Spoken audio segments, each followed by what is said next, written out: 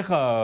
მოდი რა მე ჯერ პირველ რიგში მინდა რომ მიუსამძიმრო ჩემთვის თითეული ახალგაზრდა თითეული ქართველის წასვლა ამ ქვეყნიდან არის უდიდესი ტრაგედია იმიტომ რომ ჩვენ ისედაც ცოტანი ვართ ქართველები და აი მართლა ძალიან გულზე მომხდა გუშინდელი ფაქტი და უსამძიმრებ განსვენებულის ოჯახს და მაგრამ ერთი რამე უნდა ვთქვა ჩვენ როდესაც არის აი ობიექტურობა მოითხოვს აი შეფასება აი ამ სიტუაციისა და უკვე ჩვენ ჯერ ცხელკვაზე ვლაპარაკობთ ფაქტურად ჯერ არაფერი არ არის გარკვეული მე გადავხედე საინფორმაციო საშუალებებს რა ამ ეტაპზე რა ხელთ რა გვაქვს რა ინფორმაციები გვაქვს ჩვენ და გვაქვს რა ინფორმაციები რომ ეხლა მარდამაიც მხოლოდ ერთი კონკრეტული მიმოწმეების ჩვენებების ტირაჟირება მიდის რუსთავიორში რომლებიც საუბრობენ რომ სამედიცინო დახმარება არ აღმოუჩინეს და ამ დროს მე მოусმინე პალეტრანიუსზე მედიაზე რომ ის შანიძე რომელსაც ფიზიკურად შეეხო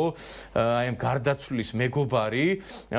გამოიძახა ამ შანიძემ შემდგომ პოლიცია და შემდგომ აი ეს გარდაცვლილი მივიდა იქ და ჩაერთო ამ დავაში და მოხდა ის რაც მოხდა და იქ ამბობენ ის თვითმხილველებიც რომ უეცრად მოხდა ეს ფაქტი ანუ როდესაც პიროვნებას ხელბორკილი დაადეს დააკავეს მოხდა ეს ამბავი აქ ეხა გამოსაკვლევია ყველაფერი რა როგორ მოხდა მე ხა აქ ითქვა კამერების შესახებაც და სწორიც არის იმიტომ რომ ჩვენ გვახსოვს ეხა კამერების თაობაზე კარბელაშვილი აპელირებდა გახსოვს ალბათ კამერები ლაპერილებდა რომ შემოხეული ქონათ ანისამოსი და პოლიციელებმა მცემესო შენს გახსოვს არჩილ ესე იგი 24 საათი ტრიალებდა კარბელაშვილი რუსთავიორზე რომ აი როგორ პოლიციელებმა ცემეს მე ზუსტად აი ამ კამერის ჩვენებები გავრცელდა როგორ ამ ადამიანი ნასვამ მდგომარეობაში იყო შემოიხია ტანისამოსი და დაფიქსირდა საპირისპირო შედეგი იმ ნასვამობასაც აქვს ეხლა ჩვენ რო ლაპარაკობ იმაზე კი არა ლაპარაკობენ რომ პიროვნება უარყოფითი არის აი ჩვენ რო ეხლა ლაპარაკობთ რომ აი ნასვამი იყო ფსიქოტროპიული ნივთიერებების პრობლემის იყო უბრალოდ ეს არა გარემოებები ეხლა ვინაიდან ეს საქმე კითხო ეთიკურ ჩარჩოებში არა ვინაიდან არის გამოწვევი თქვათ რაღაცა დარღვევა არა ეთიკური სამართლებრივად ვერ ვერკვევი ადამიანური შეკითხვა არა ეთიკური არა ეხლა არის მაღალი საზოგადოებრივი ინტერესი ამ საქმის მიმართ როდესაც ეხლა საქმის გამოძიება მიდის იქ ყველაფერს იკვლევენ ვინ არის ფხიზელ მდგომარეობაში ვინ არის კითხავ არა რაც არის დადგენილი მოქალაქეობრივი პოზიციით კითხავ და მიპასუხე იმიტომ რომ მაინტერესებს არის შემთხვევა რაღაცა უკანონობასთან პოლიცია აწარმოებს რაღაც პროცესს ადამიანი იცავს თუნდაც რაღაც აგრესიულად გარკვეული ფონით შემდგომ ამ ადამიანს აკავებენ რომელიც უხსნის რომ ცუდად არის და აწუხებს აგრძელებენ მისი დაკავების პროცესს ეს არ არის არც ყაჩაღი არც კვლელი რომელიც არც ან მინიმუმ პოლიციამ უნდა შეძლოს მისი გააზრება სიმულირება მოხდა თამაშობს გაქცევას აპირებს ან ადმინისტრაციულ წესს რო აკავებენ სადგამქცევია რაში ჭირდება ხომ და აი მე მიდის ის რაც ხდება და მოხდა ის არჩი თუ მართლაც ეხლა ეს კაცი იძახდა რომ ცუდათა ვარ კვტები გული მტკივა და ყველა ამას იძახდა მაშინ რა თქმა უნდა ამის შესახებ დადგება აპირის პასუხისმგებლობის საკითხი ეხლა საქმე პროკურატურაში მაგრამ მე მოყვება შინაგან საქმეთა სამინისტროს პოზიცია არა შინაგან პირველი განცხადება რაც მე წავიკითხე ძალიან ძიმედ ვიგრძენი თავი ადამიანურად საზოგადოების დანაშაულს ვერ გძნობ რა ერთი წამი დავამთავრებ კითხვაზე ხო გიპასუხებთ რა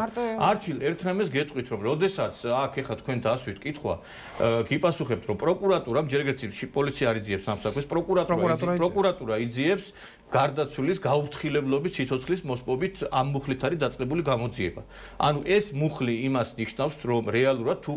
უკვე დადასტურდება ამ პოლიციელის დანაშაული პასუხისმგებლობაში მიეცემა ეს ადამიანი და რაც შეეხება იმ სიმთვრალეს თვითონ ის თვითმხილველები საუბრობენ რომ ეს კაცი იყო ნასვამ მდგომარეობაში ამას არავინ არ უარყოფს ამიტომ არაეთიკური აქ არაფერი არ ყოფილა უბრალოდ მაღალი საზოგადოებრივი ინტერესებიდან გამომდინარე პოლიციას რაღაცა ინფორმაცია რო არ მიეწორებინა საზოგადოების არ შეიძლებოდა და მე კიდე ერთი რამე არის რომ ეხლა რატომ გვაქვს ჩვენ ესეთი ილუზია რომ ვიღაცას ხელს დააფარებენ შინაგან საქმეთა სამინისტროს პირველი მოადგილე დაიჭირეს და არაერთი პოლიციელი დაიჭირეს რომლებმაც გარკვეულწილად გაუფრთხილებლად სამსახურეობრივი გუგრილობით ჩაიდინეს დანაშაული მაგრამ ერთი რამე არის ეხლა ერთი არის როდესაც დანაშაული ჩაიდინა ადამიანმა და მეორეა კიდე დაბრალება ჯერ ყველაფერში უნდა გავერკვიოთ იმიტომ რომ არასწორმა ერთმა გადაბრუნებულმა სიტყვამაც შეიძლება ჩვენ ჩვენ მთელი ამ სისტემის დეზორგანიზება და სტრუქტურის ჩამოშლა გამოიწვიოს. აი 90-იან წლებში პანჩურებს ურტყამდნენ პოლიციელებს და მაგით მე ამანაც გამოიწვია რეალურად ის სახელმწიფო გადამტრიალება და ჩამოიშალა ყველა ის სამართალდამცავი სტრუქტურები და დღეს მიზანმიმართული კამპანია მიდის. ახლა მე რუსთავიორის შემთხვევით კი არ ვახსენე. აი ჟურნალისტი ეკითხება იქ თვითმხილვას. ესე იგი აი რა მოხდა? ჟურნალისტმა არ უნდა დასვა. არა, მე ერთრამეს ის ადამიანი ერთი წამი უნდა დასვას კითხვა, მაგრამ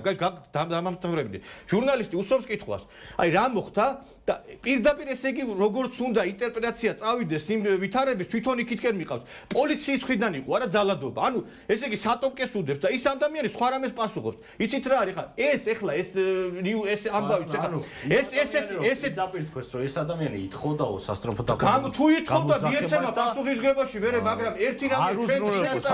წინასწარო საბრალდებოს ერთი წამი წინასწარო საბრალდებო დასკვნას წერთ ის კამერით თუ დაფიქსირებულია საბრალდებო დასკვნა არა ეხლა თქვენ რო ლაპარაკობთ ერთი წამი თქვენ რო ლაპარაკობთ მე თქვენი ხმა არ გამიგია იმის პრობლემა რა არის ერთი წამით რა თქვენ ხო ერთი წამით ვილაპარაკეთ რა რა წესი გაქვთ ეს ადამიანს ეჩრებით რა დამამთავრებ და კითხვა თქვენ ხო მე არ დამთავრებია არჩილმა დამისმა კითხვა და მალაპარაკეთ რა სტილი გაქვთ ეს ნაციონალებს რომ რეალურად ყოველთვის უნდა ჩაეჭროთ ადამიანს დამთავრებნი ხო არ გეჭრებოდი არა ანუ იძახით რაღაცებს თან მეკითხებით და ეხლა მე თქვენ საჩე გეკითხეთ კაცო მე ვთქვი რომ თქვენ რო ლაპარაკობთ იმის შესახებ რომ აი შედარებას აკეთებთ მაგალითად იგივე ბუტა რობაქიძესთან დაკავშირებით ბუტა რობაქიძე იწვა ხელბორკილებით როდესაც დაახალეს ტყვია ვაზაგაშვილებს ერთი ტყვია ვაზაგაშვილს და ბუტა რობაქიძეს ერთი წამი დაამთავრა და ვაზაგაშვილს ერთი ტყვია კი არ ესროლეს ტყვიების რა ვიცი მთელი კასკადი იყო იქა აგრეთვე გამცემლიძე ახსენა უამრავი ადამიანის მიმართ ჩადელი და მეტი დამტკიცება რა გენა შსს მინისტრი იყო კაცო და გვამებს ითხოვდა ორი გვამი მინდაო და 26 მაისს გვამები შემოათავსა მე პირადად იცით რა ჩემო კარგო მე როდესაც ვიყავი იცი რა ჯერ ერთ რამეს გეტყვით რა აი ჩემ თავზე მაგ გამოცდილი პირადად რა არაზროს არ მithქვია პირველად ვიძახი ამ ეთერში რა აი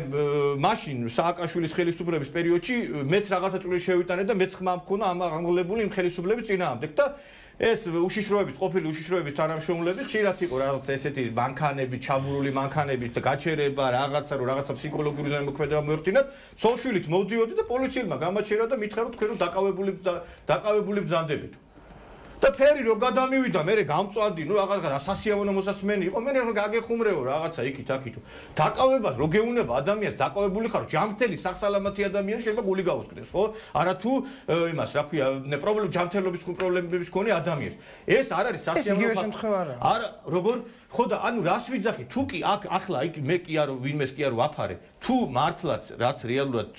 ვიღაცები იძახიან თუ კი იქ მართლაც ვიღაცის დანაშაული იკვეთება დროზე არ აღმოუჩინეს სამედიცინო დახმარება თუ კი ითხოვდა ეს ადამიანი შველას და ესე მართლა მოკლეს დაადგება პასუხისგებლობის და პროკურატურამაც დაიწყო ამის ამ კუთხით გამოძიება მაგრამ თქვენ ამდენჯერმე ხშირ ახსენეთ ის ფაქტი რომ აი რეალურად იგივე იმ პერიოდს ხო არ უბრუნდებით მე არ ვახსენე მე ვამბობ არა ხო თქვი და ამ სახალხო დამცველის ფაქტები სახალხო დამცველის მაგალითად ხშირად თავით რეკომენდაციებს იცით როგორი შველიებს რომ მიმართა მაგალითად კონკრეტულმა პიროვნებამ ადვოკატმა და იშველიებს რომ აი პოლიციის მხრიდან იყო რაღაცა ძალადობა ეხლა ყოველი ადვოკატი და ყოველი ესე იგი განსაჯელი დამცველი დაახლოებით 2010 წელი რომ იყო და დამცვის ქვეშ ყოფი გაამართლა ომბუდსმენი რომ განცხადებას გააკეთებდა გადაცდომებზე და ადამიანები გამოდიოდნენ და პირდაპირ სახალხო დამცველის ზურთხავდა სახალხო დამცველის რეკომენდაციებში მანდვართ ისევ გაჭირდა სახალხო დამცველის რეკომენდაციებში არა უამრავ შემთხვევაში არ არის დადასტურებული ფაქტი და თქვენ დაინტერესდით ეხა სახალხო დამცველს რო ესარჩილებით კაცო გეუნებით ფაქტებს რომ კაცმა უკანონოდ განთავისუფლა ადამიანი და ფიზიკური ანგარიშება